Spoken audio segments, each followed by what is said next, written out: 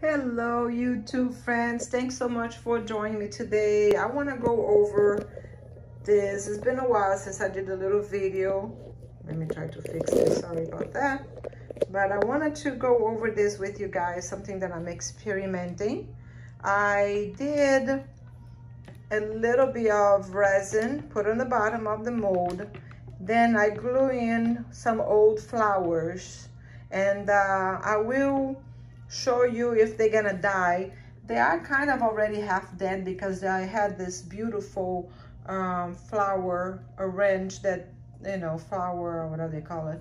But anyway, so I put some, they're all live flowers, or half live I should say, but I wanted to keep them, so I'm doing this with resin. So I put some on the bottom, a little thin layer of resin on the bottom right there. I don't know if you can see it right there on the bottom. And now I'm going to do a resin on top, and then I want to see how the resin holds the flower. So I mixed 1 part to 1 part. Now I'm just pouring it in.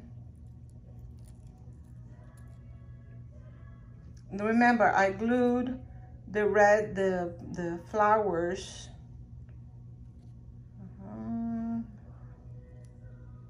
I think I may have to mix more. Oh yeah, this takes a lot of resin. Look, another batch. But that's the goal, is to make a thick layer of resin, and then just see how they hold up, if they will last. I need to make another 32 ounces. I made 32 ounces, so it's gonna be 64 ounces.